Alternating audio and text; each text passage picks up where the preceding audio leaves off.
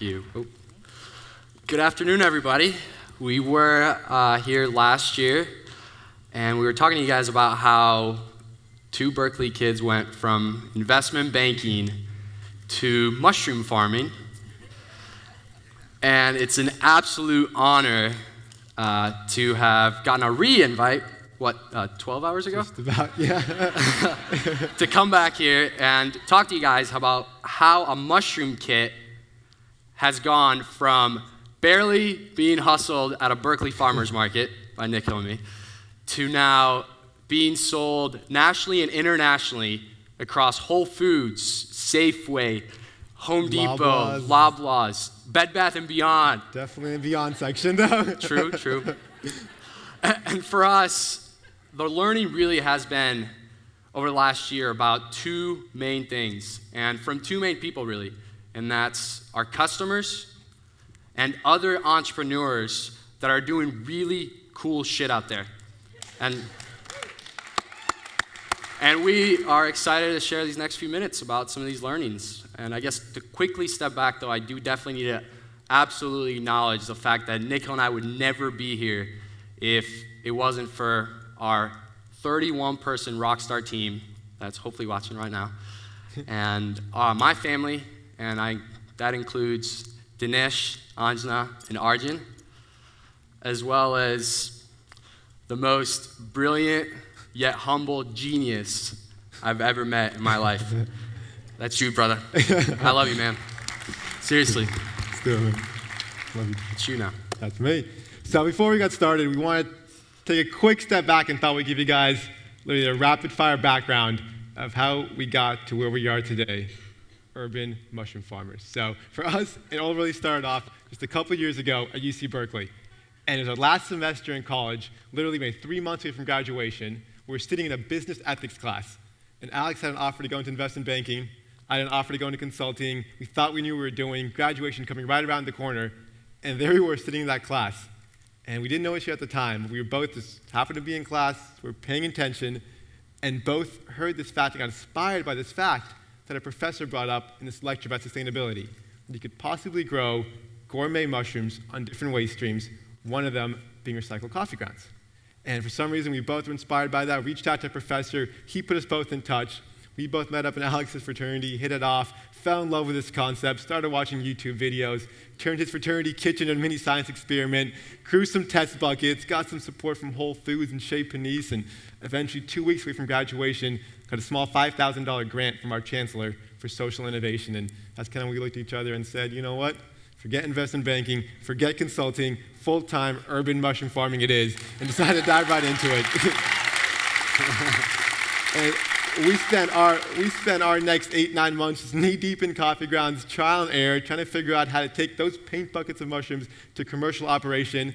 Finally, at our first sale, October 9th of 2009, 3.14 pounds of fresh gourmet oyster mushrooms to the Berkeley Whole Foods. Spent our next year really focusing on how to scale that up, and eventually got up to about 500 pounds a week of fresh mushrooms being sold to all the Whole Foods and farmers markets around Northern California.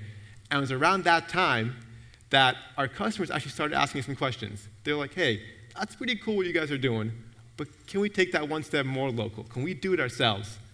And it really inspired us to create what is now our mushroom kits. And it started off a bag that looked like that, went through a ton of iterations, ton of different box designs, to eventually what it is today, our main product, our grow your own mushroom garden. A little brown box you put on your windowsill, and in 10 days, you get your first crop right at the front of the box. You get 1.5 pounds of tasty mushrooms per box. And it's just been incredible seeing the reaction from like families and foodies, kids and gardeners, and especially over this last year, since we last spoke with you guys today, it's just been awesome seeing that momentum pick up and seeing a mushroom kit pop up on the Today Show or the cover of the Wall Street Journal, and seeing a mushroom kit go from being just sold in Whole Foods, our first major retailer, to now Home Depot, Safeway, Nordstrom's, 360 in Hong Kong, Loblaws in Canada, and actually Alex is flying out in just a couple of weeks to actually see Toys R Us. So it's just been so much fun seeing this momentum build up. And seeing our team grow from 14 people since we spoke last year to 31 people now. And seeing our coffee collection with our main partner, Pete's Coffee and Tea, grow to collecting and diverting this year 3.5 million pounds of coffee grounds from the landfill as a soil for our mushroom kits. But, through this growth over this past year, it's been a roller coaster. We have made so many mistakes and learned so many lessons, and we thought we'd best use this time with you guys today to kind of share 3 fun lessons that we learned along the way. Yeah, one of the fun lessons is something that our good friends at TerraCycle actually learned pretty early on, and TerraCycle is actually a company that takes waste and creates products out of it. And for us, that lesson came a little tougher, but that is the fact that customers really do care what products are made out of and how they're actually manufactured. And for us, it was tough because the way we learned it was going from a couple hundred Whole Foods stores to a couple thousand over a few months nationwide. And we'd be all excited promoting these launches within our community, and then sure enough, a couple days later, all these phone calls would start trickling into our office saying, "You guys are lying. I just drove to my store. I was in the produce department. I was in the lawn and garden department. I talked to everybody. They have no clue what these mushroom kits are about. They can't find them." And then we'd call the store. We'd explain how it was a little brown box, and then they're like, "Oh, yeah, the little brown boxes. I have a couple of those." And people had no idea where to find them. It was a product that nobody had ever seen before. So for us, I think the first time it really hit home was when a customer called our office, had driven 45 miles. This woman was in Pennsylvania, had 2 kids, drove 45 miles to the produce aisle, couldn't find it, drove back, so spent like 3 hours in the car coming back, saying she wanted to be the first mushroom kit purchaser in Pennsylvania Whole Foods, and then has a 5-minute just cussing session at me with all that energy and says, "You guys are lying to me," and all this stuff. And that's really when we kind of stepped back and said, we got to figure this out. We got to figure out how can we get consistent merchandising of our mushroom kits on these really fast launches. So we started brainstorming, went to one of our close mentors, Randy, the guy that got us started, went and met him at Whole Foods in the Northern California regional office. And I want to pause here because this is the picture of what the drive is from our Oakland warehouse to the Emeryville regional office to Whole Foods. In between there is a Home Depot, an Emeryville Home Depot. And this is where we drive by every time. And we started realizing that we needed to come up with a merchandising unit that was going to find a way. It's something that most other companies are using. And we started walking the floors and saw that there was 3 different types. All looked the same. It was either a metal rack, a plastic rack, or this gorgeously designed and perfected wood. And we kind of stepped back and we said our customers would hate us and crush us if we actually put one of these in there, because they were not only $150 per, but we're claiming we're creating a product that's sustainable, that's taking waste and growing food on it. And we can't turn around and then create these fixtures and buy them, create more raw material, waste more raw material. So in one of those drives, we took these nasty, crappy samples, left them at the warehouse, jumped in our van, went back to this very same Emeryville Home Depot, asked them if we could take these pallets back, took them back, started realizing we're like, hey, let's build this unit out of this spent byproduct. And the next picture actually shows what these display units look like today. And we actually have these in 70% of the 2,100 retail shops that we're in today. And one of the most exciting things for us is the fact that Home Depot themselves rolled out our product with this merchandising unit. So we're taking spent pallets that they were throwing away. We're now taking them, refurnishing them, upcycling them, and putting them back in the Home Depot stores themselves. And it's not only the customer that's seeing this, but it's the team members themselves that are pumped. So then ultimately it creates a self-fulfilling effect in which they get even more excited because they're like, that's badass. You guys are taking these recycled pallets from us. So they're giving us even more prominent display. And we've actually seen, at the end of the day, you got to track it to the bottom line. We've seen 3.5 to 4 times more sell-through in every single store that we put these in. Okay. And the second lesson that we want to share with you guys was actually around us finding out the truth in this statement that the more you give, the more you get. And it's nothing new. I mean, Tom's Shoes have been doing this for years now. But it took us a couple of really unique circumstances to kind of figure that out ourselves. And it was just about a year ago, as we really started getting the mushroom kits out there to more and more retailers, that we started seeing some things happen. Number one was that we started seeing that people loved showing off with so much pride the mushrooms they had grown, and they were posting tons of photos on our Facebook page. And then we started seeing that was driving a ton of traffic to our website. But the third thing was also kind of separate, was that the best response that we were getting with our kits was from kids. And so we finally were able to put these three things together, and just about a year ago now, we launched our one-for-one Facebook campaign, where for anyone who posts a photo of their fully grown mushroom kit on our Facebook page, we actually donate one to an elementary school classroom of their choice. And it's just been incredible seeing the response for this last year.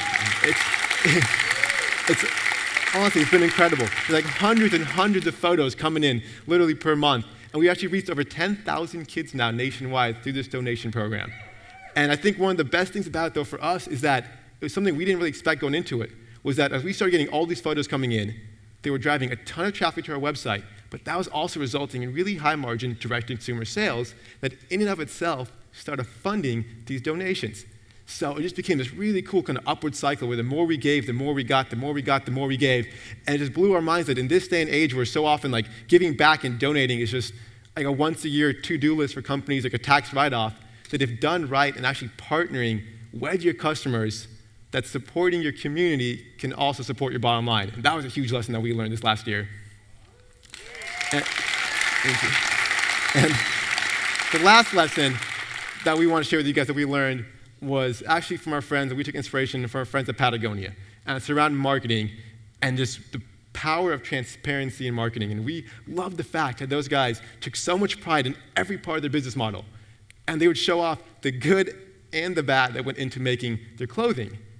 And for us, Alex and I, we never really understood the power of that until honestly just a few months ago.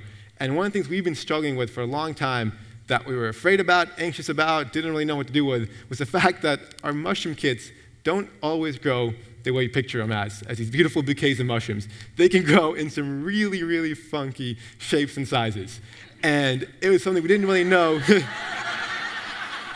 We never really knew what to do with this stuff. And eventually, honestly, like 3 months ago, I think, we finally got some support from our mentors, took inspiration from the guys at Patagonia, and realized, you know what, let's put this front and center in front of our customers and see what happens. Let's be transparent about this. So we launched a campaign called the Name That Mushroom campaign. We picked 8 of the most crazy-looking mushrooms that we often see with our kits and asked our customers to help us officially name each one of them. And it's just been so fun. We literally had like hundreds and hundreds of submissions over the past few months, people naming these kits, and it's just been awesome seeing the fact that like transparency was motivating customers from taking what was like a scary kind of funky looking thing, just making it fun because we were open about it. And we actually had a woman recently call us and she's like, you know what, I actually bought a couple more kits because my kids and I wanted to see if I could grow that Pinocchio and that hunchback mushroom kit, you know? And I think it just proved to us that there has been a big, big shift these last few years from customers from supporting those companies that used to just have clever marketing to now wanting to support companies that have transparent marketing. And that's a big lesson we learned as well.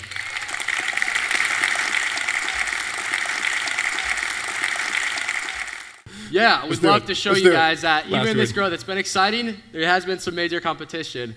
And see if you guys can, does that look like our kit a little bit? It's in Sacramento, California. That's in the UK. The next one, that's in South Africa. Trying to figure out which one Nikhil is here, but that's Canada. So I think biggest thing learning is that there's other people who are going to try to do it, and the only way to really stay ahead is to innovate. And for us, we're going to embed our box with vegetable seeds. So now you can actually not only grow the mushrooms out the front, grow the mushrooms out the back, but you can then plant the box, rip it open, put it in your garden, use the actual coffee grounds themselves as the actual fertilizer and grow some more herbs out of it. So it's waste of food twice over. Thank you guys.